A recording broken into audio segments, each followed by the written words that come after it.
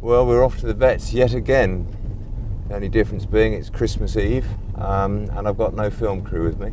But we've got a tawny owl with 2 broken wings. Never do we get tawny owls with 2. 1 maybe, never 2. So it's quite a challenging op.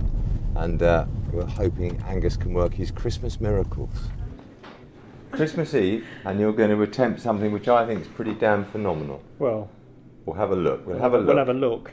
Simon. Angus Anderson is a very kind vet who often helps us with challenging cases. So you need to get him anaesthetised. This tawny owl was brought in to us after being found unable to fly. When we saw the X-rays, we saw the extent of the damage. I expect you to be wearing a Christmas hat today, Angus. Angus was kind enough to immediately respond to our call for help. Well, we can have a go. So what are you doing now, ladies? Yeah, we're just going to start prepping him for surgery. You know you've got to stick all those back on as soon as it's finished, haven't you? In exactly the right order.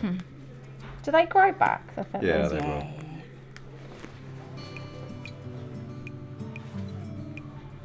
First, he needed to insert a pin through both pieces of the broken bones to bring them together.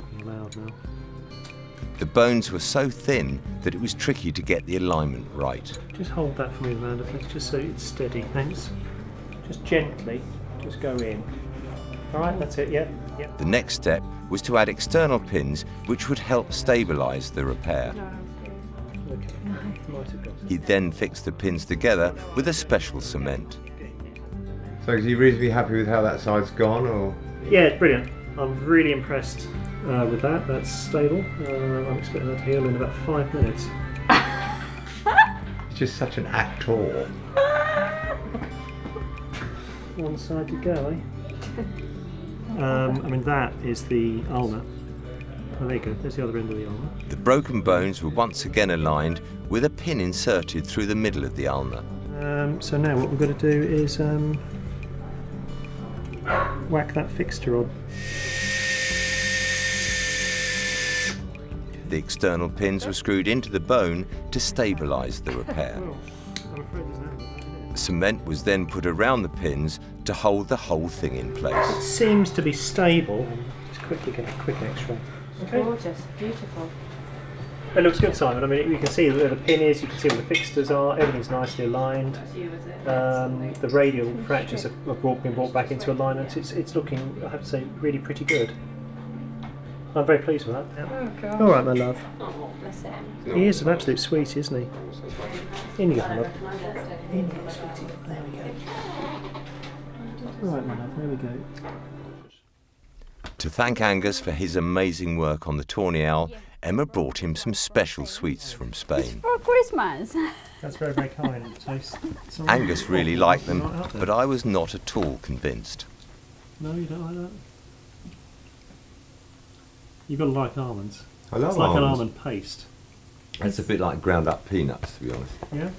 My God. That is delicious.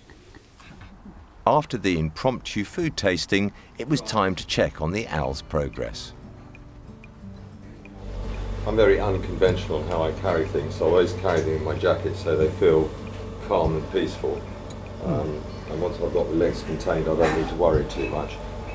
We took an X-ray to find out if the fracture had healed successfully X-ray. and whether we could now remove the external fixators. That's looking good. That ulna has healed. The radius hasn't, as I said, not helped by the fact that it's slightly displaced, but there's not much we could have done about that, I don't think. And the other side? And again, that ulna has knitted nicely. And the radius has actually healed. Bad, Well, yeah. no, that is good. So it's time to take those frames off. With a pin? We may struggle to get the pin out. Okay. I'd be inclined to just leave the pin. The plan now is to remove these frames, and what we need to do to achieve that is to cut the pin just below the acrylic, and then essentially unscrew the pin from the bone. That's that out. Right, let's have a feel. All right, my love. Yeah, I mean, that feels stable. We can't differentiate the 2 bones that are in this part of the wing. And again, that whole area feels stable. So that's fantastic. We've got good clinical union. Having taken all the X-rays, the owl just needed some time to rest and to heal. Wake up now. Yeah. That's better. Feel better already. It's nice and bright, Angus, already. Good, yeah, good. Oh, fantastic, yeah, I can see him. The tawny owl stayed with us for quite a while to make sure its feathers grew back and it was able to fly normally. A few weeks later, it was time to give it a last checkup. Angus removed the internal pins before the bird was assessed for release. Well, we're just going to give him one final X-ray to make sure that everything's as it should be, and you can go back out to the wild. Right, that's looking quite good, Demi. Are you happy with that now? Yeah, I'm very happy. Now he's gonna need to get stronger in the big flight, so we can see on the cameras if he's flying okay, and release him soon. Yeah. Excellent. After several weeks more at the centre, it was finally time to release it back to the wild.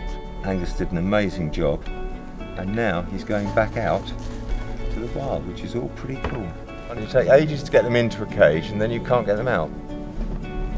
Look, this is freedom. This is what you've been waiting for weeks. Here it goes.